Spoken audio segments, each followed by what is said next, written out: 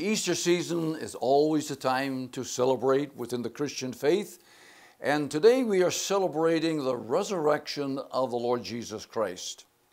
I want to take you right back to the New Testament, to Matthew's Gospel, Luke, Mark, and even John, and make references to the resurrection of the Lord Jesus Christ.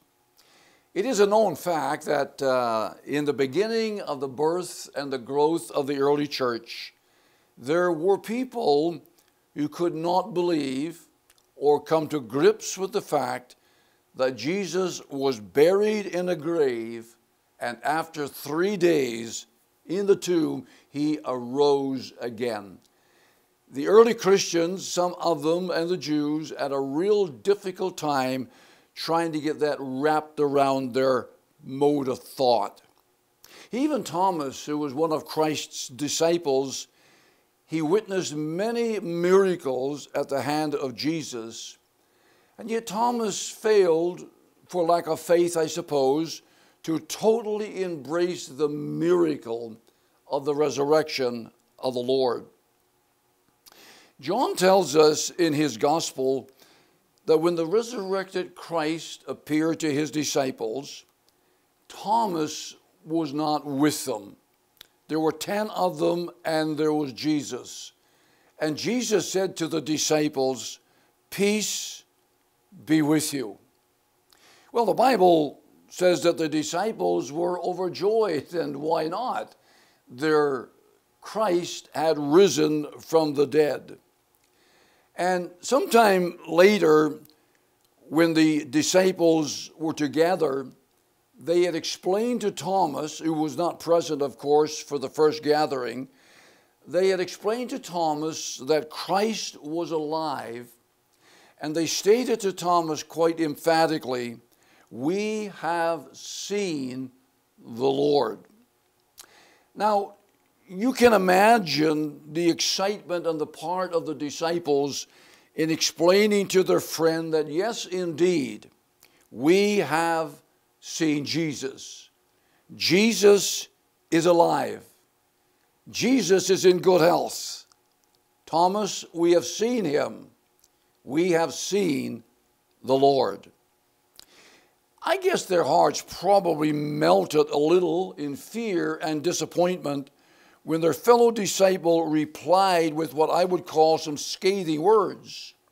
He said, "Unless I see the nail prints in his hands, and put my finger where the nails were, and put my hand into his side, then I will not believe." Well, let's not, from the very beginning, jump all over Thomas with words of condemnation. We must understand that at that particular time, particularly in Jewish custom, sign-seeking was rather common. And Thomas said, "Unless I see and unless I touch, I cannot believe." For instance, in Matthew 12 and 38, the Bible says, "Then some of the Pharisees and teachers of the law said to him, 'Teacher, we want to see a miraculous sign from you,'" because that was a part of their culture. In Luke 11 and 16, the Bible says, others tested Jesus by asking for a sign from heaven. In John 2 and 18, the Jews demanded of him, "What miraculous sign can you show us to prove your authority to do all these things?" And then Jesus himself said of the Jews, "Unless you people see miraculous signs and wonders, you will never believe." Wow. So it was not unusual for somebody like Thomas to say, "I want to see and I want to touch in order for me to believe." The fact that Thomas doubted doesn't make Thomas a bad person. I mean, come on. Jesus hung on a cross for hours. He died in the heat of the day. He was buried in a borrowed tomb. And now after 3 days, he is alive. Jesus didn't give up on Thomas. In fact, it was a week later when Jesus came again and met with his disciples, and Thomas was present. And here's what happened when Jesus came where Thomas was.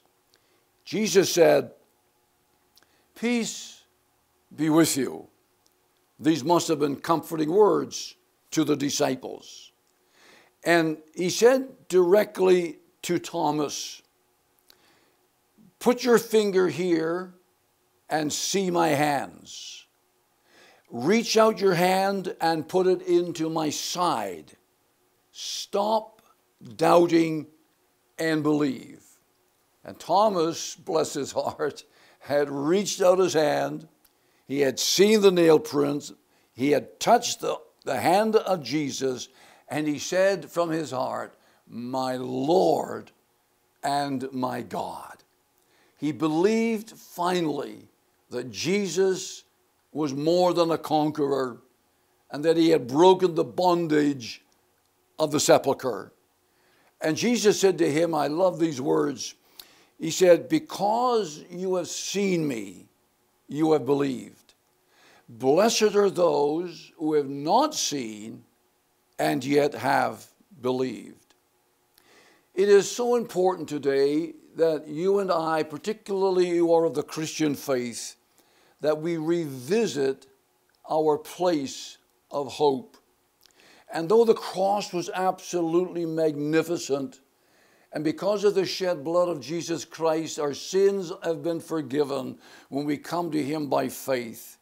But if the tomb had not been emptied, then everything would have been for naught. And so to visit the tomb by the eye of faith is to visit our place of hope as born-again Christians. The Word of God says in Romans 10:9, if you confess with your mouth Jesus is Lord and believe in your heart that God raised him from the dead, you will be saved. Now, I know it's difficult more than 2,000 years later for you and I, by faith, to accept the fact that he rose from the grave. It is pivotal that we believe that in order to come into a relationship with God the Father through Jesus Christ the Son. This Easter Sunday morning is a time to celebrate. Amen. Everything hinges on the certainty of the resurrection of the Lord Jesus Christ.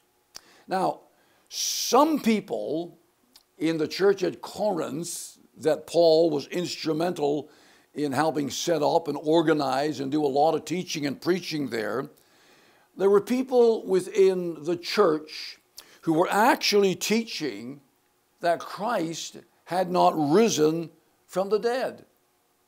And many of them did not believe in the resurrection of Jesus Christ. And so Paul comes to the defense of the gospel. And Paul says, "For if the dead are not raised, then Christ has not been raised from the dead." In other words, if you are teaching in your little circles that there is no resurrection of the dead, then Christ himself has not been raised. Now that's really difficult for the Christian faith, because Paul went on to explain to the Corinthian Christians that if Christ is not raised from the dead, he said, your faith is futile. Then he went on to say, if Christ had not risen from the dead, you are still in your sin. And, he said, those who have fallen asleep in Christ are lost. Wow. Can you imagine? Our faith is almost baseless without the certainty and the understanding that our Savior is indeed alive. And Paul kind of finished his narrative here by saying to the Corinthian Christians, if only for this life we have hope in Christ, then we are to be pitied more than all men. And so today, as we revisit that pivotal place, that empty sepulcher. It renews our faith. It encourages our heart. It helps us to walk by faith and not by sight, and say with Thomas of old, my Lord and my God. Ladies and gentlemen, to revisit the tomb where Jesus lay for 3 days is to revisit our place of hope. I want to read just a few scriptures here from Matthew's Gospel.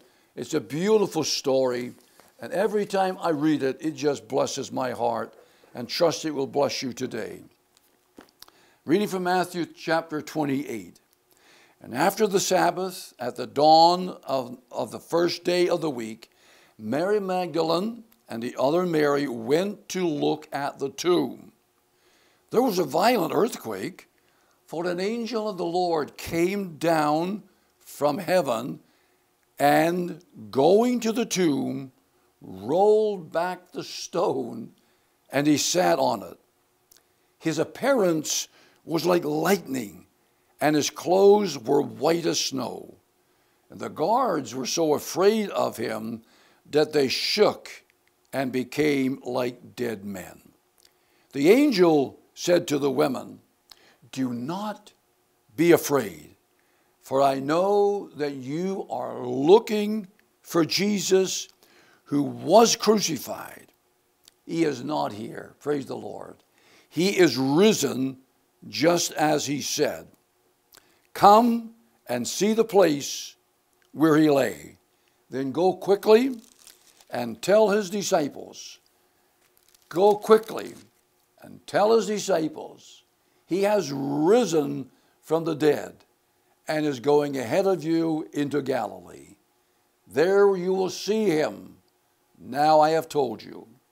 And so the women hurried away from the tomb, afraid, yet they were filled with joy. And they ran to tell his disciples. Suddenly, Jesus met them. Greetings, he said. Greetings. They came to him, clasped his feet, and worshiped him. And then Jesus said, do not be afraid. Go and tell my brothers to go to Galilee. There you will see him. Ladies and gentlemen, on this Easter Sunday morning, let's revisit the place of our hope, the empty tomb, the resurrection of the Lord Jesus Christ. Have yourselves an awesome day. Love each other, embrace your loved ones, and until next time, God blessings. Amen. Take care. Bye.